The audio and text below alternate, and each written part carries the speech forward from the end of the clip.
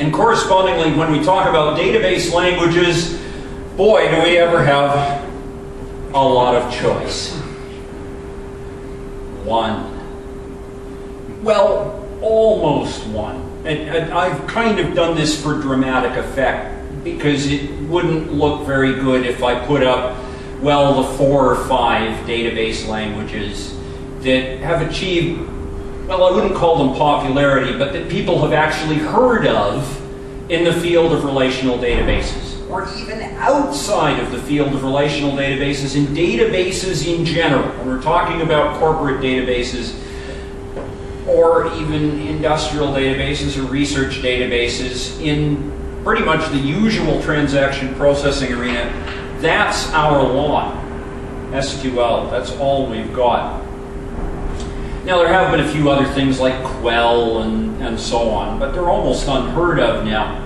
Now, we could argue that that's maybe not a bad thing. Indeed, from a student's point of view, who's got to learn programming languages and has to learn the languages in general that are used in computing, it's probably not a bad thing to have one and only one language for databases.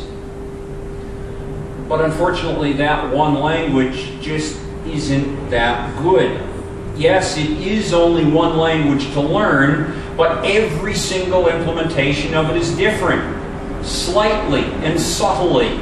The implementation that you find on Microsoft SQL Server is a little bit different from the implementation that MySQL uses, which is a little bit different from PostgreSQL, which is a little bit different from DB2, which is a little bit different from Oracle.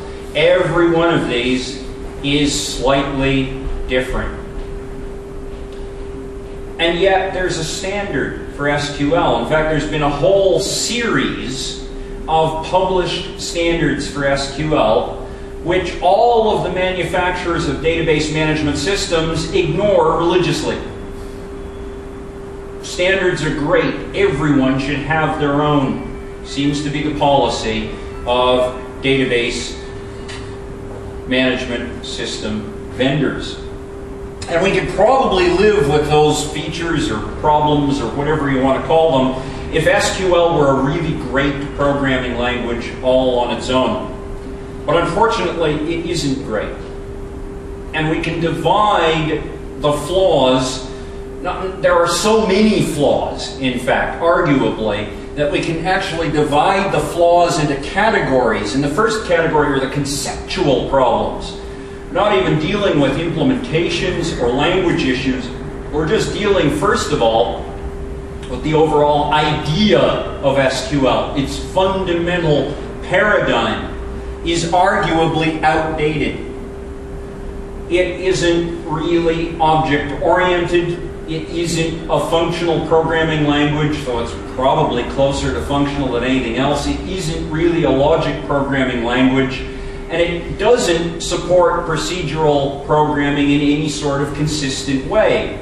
There are implementations of procedural languages that live within the SQL context, like Oracle's PLSQL, but these tend to be really ungainly and awkward. It looks like they've taken the worst of COBOL and re-implemented it inside the database.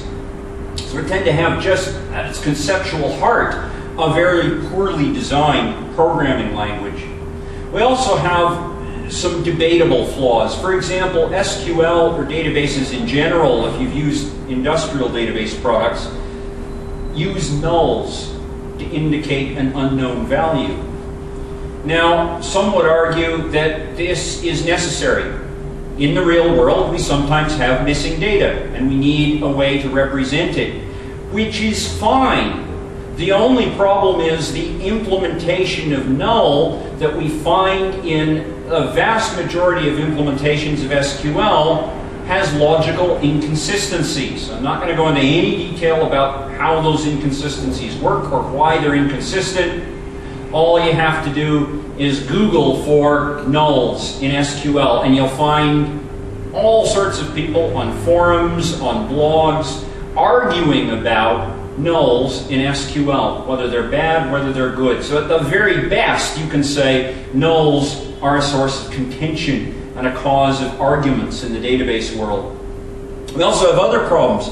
Certain queries can generate duplicate rows accidentally, so that you can inadvertently generate incorrect results to queries without even thinking about it. You can generate wrong results. You can wind up generating duplicate column names with certain implementations of SQL. No problem at all if you're looking at a query result on the screen. A terrible problem if you're writing computer software that needs to access those query results. If you have two columns that are both named customer and they're different, which one does the software retrieve? Maybe it throws an exception, or worse, it picks the wrong column and displays the customers from an unintended column. Another conceptual problem. SQL is a set-oriented language. It deals with groups of things at a time. Most programming languages are object-oriented. They're good at dealing with one thing at a time. The two clash. If you've ever written database applications, you wind up writing the same thing over and over and over again. You send a query, you get a result set, and then you have a loop that goes through every single row in the result set and does something with it. And you do it over and over and over and over and over and over again. And that's how you program database applications. And some have said, that's awkward. We shouldn't have to do that. The problem is, object-oriented program deals with one thing at a time. SQL deals with many. Another problem, trees. SQL doesn't deal with trees very well. If we have hierarchical data, like a bill of materials, or a record of a set of directories or folders on a computer, writing queries that will extract meaningful answers from that data is very difficult and very awkward. We have limited support for constraints, except for foreign key constraints. One of the great powers of having a database management system is that you can put rules in it, you can put constraints in it that say these things must always hold true. Never allow those things to hold true. And if we try to put data in that's wrong, according to those constraints, the database management system will say no, and that's a marvelous idea. But SQL lets us down in expressing that idea. Because outside of check constraints and foreign key constraints and primary key constraints, we don't have much else. For example, we don't have a way of expressing rules governing relationships between values in tables outside of a foreign key constraint in most implementations of SQL. And finally, we have limited support for updatable views. SQL is practically implementation of relational algebra, right? You mean, sorry, of the...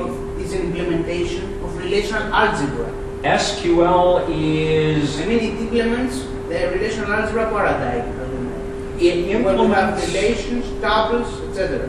It does, but it implements it really badly. That's the problem, is SQL is influenced by the relational algebra, but in a variety of ways it violates the relational algebra. For example, a relation may never have a duplicated row. SQL allows duplicated rows. It also hides the relational algebra. What it does is it sort of gives you a mix of the relational algebra, a relational calculus, and a set of report generation mechanisms kind of all mixed together in a bag with no clear conceptual basis. So the relational algebra, at best, can be considered an inspiration for SQL, but arguably SQL isn't really an implementation of it, at least in any sort of accurate or rigorous sense.